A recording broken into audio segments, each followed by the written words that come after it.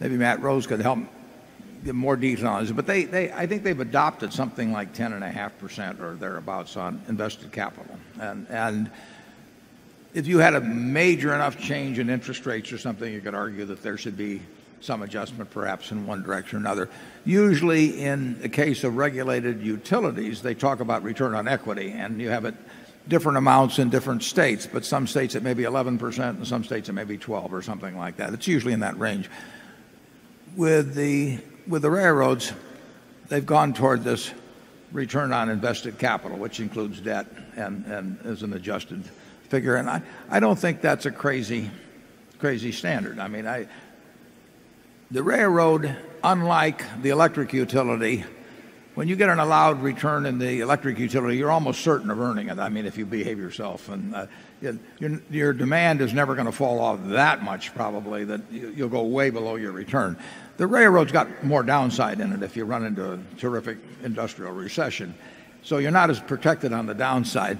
But there should be some figure, and I would argue that the 10.5% or whatever it may be on invested capital, that's been achieved by the four big railroads in recent years, something close to that or right around. And you want the railroads investing a whole lot more than depreciation, and I would think that would be certainly an inducement to me to invest money in improving the transportation system.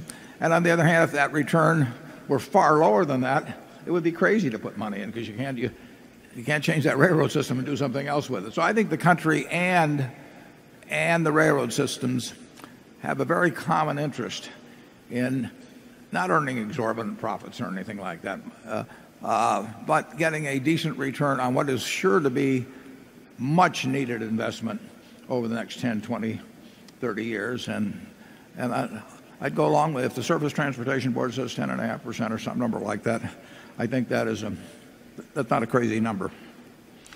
Charlie?